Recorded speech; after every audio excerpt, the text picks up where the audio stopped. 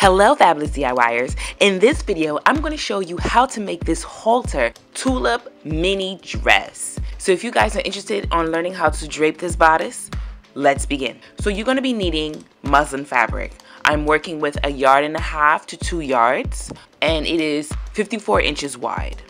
So first we're going to have to prep our dress form by creating the halter design shape using the 1/8 of an inch ribbon. You can find this at any craft store that sells ribbon.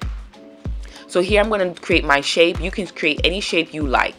I'm going to stop at midway of the neckline because I don't want to take it all the way to the shoulder. And I'm going to pin down all the way to the side seam of the dress form, the shape of the halter.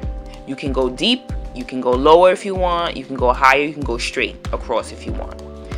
Again, I'm going to repeat the same process for the back and bring that over to the side seam, and as you can see, it will look like this.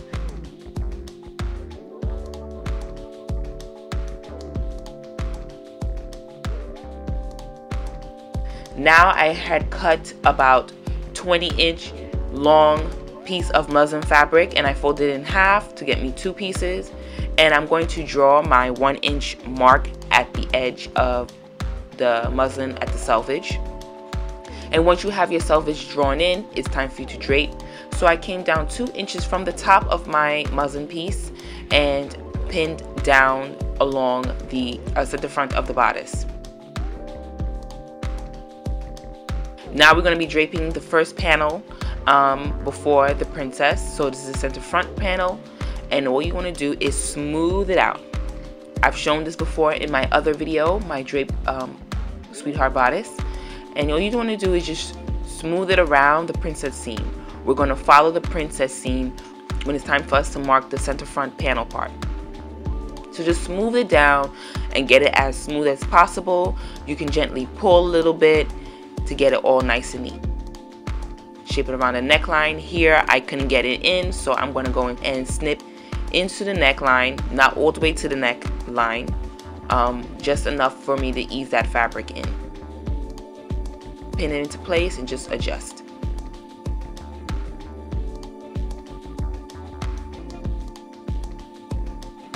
Now I'm going to draw in the neckline, and then I'm going to follow the halter neckline all the way down to the princess seam.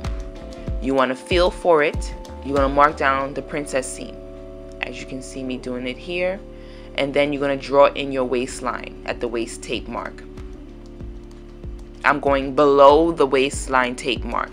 If you are draping above, keep that consistent throughout the whole draping process. Next, we're going to be draping the side panel, and I'm going to place my muslin piece, the rest of the excess that I had left over. I'm going to take this drape portion and place it right in the center of the princess panel.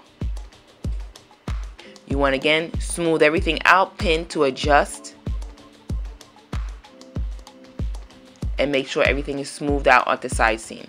If you see that you can't get it neat at the waistline, you want to go in and just snip to ease the fabric. As you can see, it's a little puckering happening at the waistline, so I'm going to snip that in with the scissors. So I'm coming in and snipping it in. Don't snip it all the way into the waistline.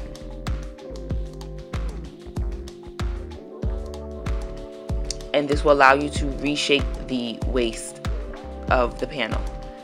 Here there's a little bit of excess, so I'm going to fold it into a little dart so that way I can remove that excess.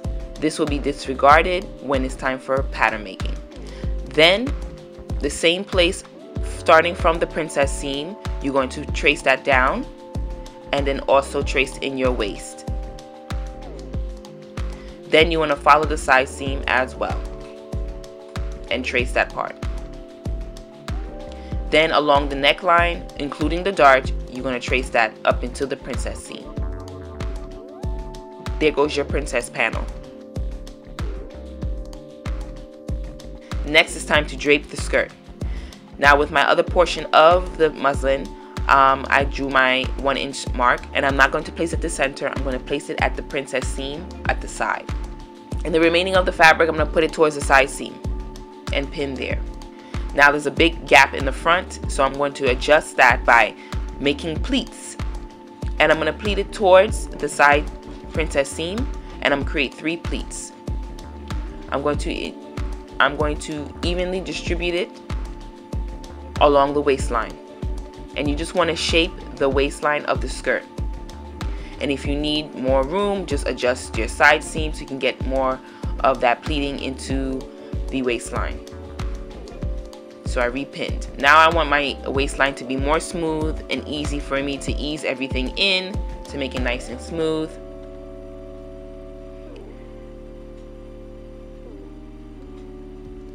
And adjust my pleats again. So nicely smooth them and adjust and just pin into place. The length of the skirt is the length that I want my dress to be, so you can go longer or shorter if you like. So now I'm going back to the side seam and I'm going to adjust the side seam to get it as neat as possible to shape the skirt. So what you want to do is just shape around the hip. Try to adjust the pleats as you try to shape the skirt. I'm pleating and removing those pins that was holding the skirt into place, just to give it some ease so the pleats can flow naturally. Just readjusting it and shaping it at the side. Just smooth everything out and just pin. Next, I'm going to go now and make my curve, and this curve is going to create the tulip style.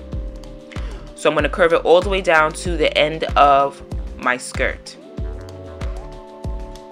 all the way to the side seam, as you can see me taking it.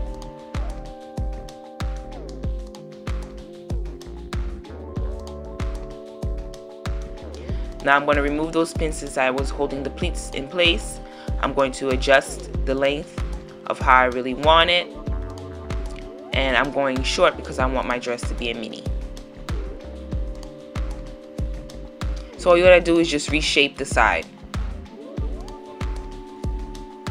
and adjust the pleating, and as long as you like the way it looks, this is what it looks like. Now it's time to draw in the waistline, and with the pleats in place, you want to go ahead and draw in the waistline and then mark each pleat by going up and down vertically where the pleat meets the fabric, and then keep taking it over.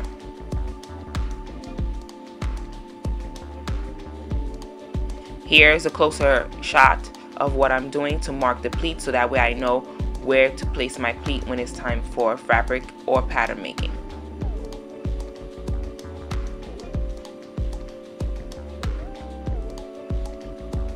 Here I'm just putting a pin in place of the pleats so that way the pleats won't move for any reason.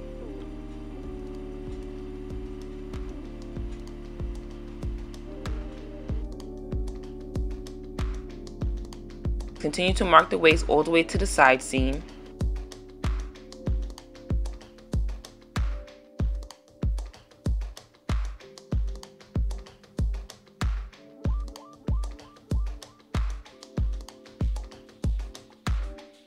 Now it's time for us to drape the back, and I got a larger piece this time. This is the length of the dress that I'm creating. I'm placing the center back line at the center back of the dress form, and I'm now going to shape around the side seam to get the shape of the dress. Now this part you're going to have to just shape as best as you can because the back will have a dart. So as you can see, I am shaping around the hip and everything else. Now once you have everything shaped out, you want to go in and pull in that excess fabric that's at the dart area. Just squeeze and pinch, and you should be able to shape the dart all the way down to the end.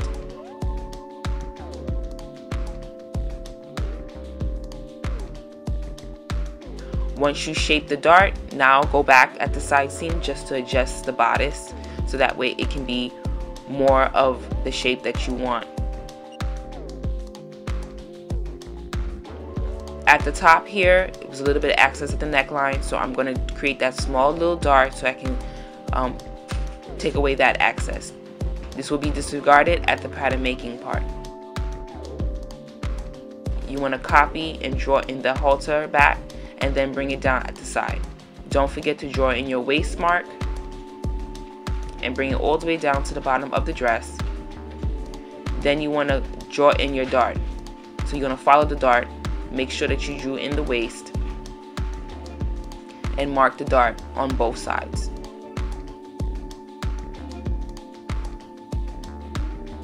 Then I'm going to draw in the back neckline, and it should look like this once you're complete. Now it's time to adjust your pattern pieces, and I'm going to perfect my lines. Anything that's out of shape, out of line, I'm going to go and just use my curve ruler just to reshape it.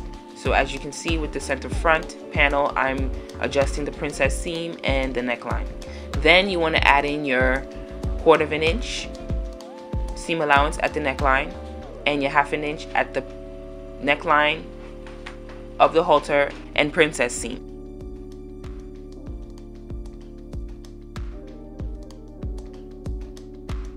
Then at the bottom, I drew in my 1/2 inch seam allowance. I didn't add, I just drew it in. And then in the center front of the bodice, I'm going to add a 1/2 inch as well, because this will be cut twice. Now we move on to the side princess panel.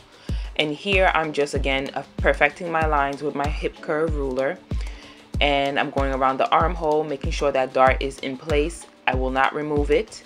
I'm going to clean up the armhole line. And then after that, I'm going to draw in my 1/2 inch all the way around the princess bodice.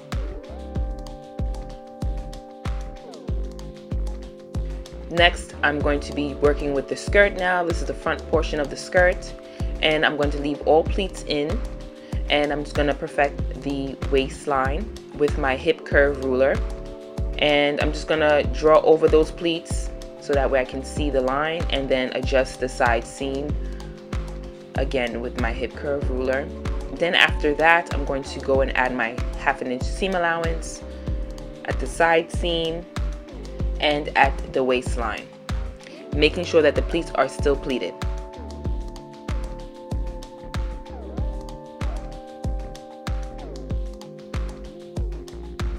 And then lastly, I'm going to do the same thing with my back bodice, and at the neckline you can see that the dart is there. I'm just going to go and draw over that and add my 1/4 inch seam allowance, and with my hip curve ruler I'm just going to perfect those lines again at the armhole and at the side seam.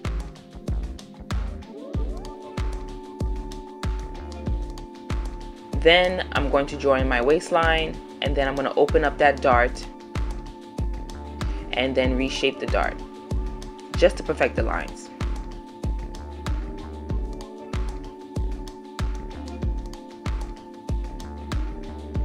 Once everything is perfected, I just go ahead and add my seam allowance once again. And when everything is complete, it's time to cut out your pattern.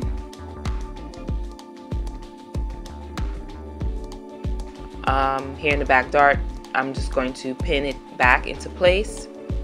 So making sure the waist matches together, and pin along the dart. Then you want to cut out all your other patterns. Here in the skirt, I'm leaving the dart in place, and I'm just going to cut across and down the side seam.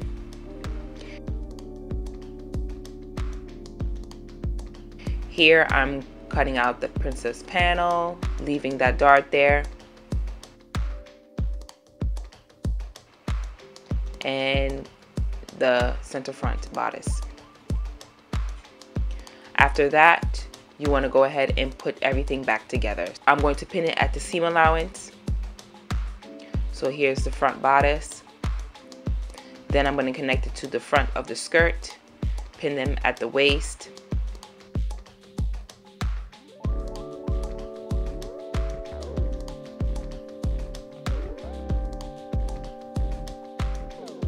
Here it will look like this, and then pin the back portion of the front bodice over to the back part of the bodice.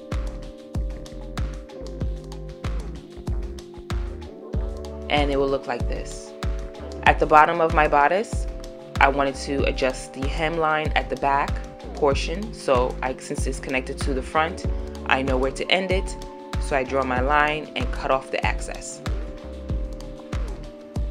And voila, this is the pattern piece, the drape bodice. So now I'm going to just paint it against the dress form so I can see the shape and how it fits. And you just want to pin it along the center front and then swing it to the back, center back line. Adjust it. So that is it.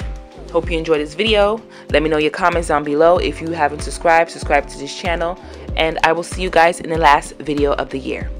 Bye guys.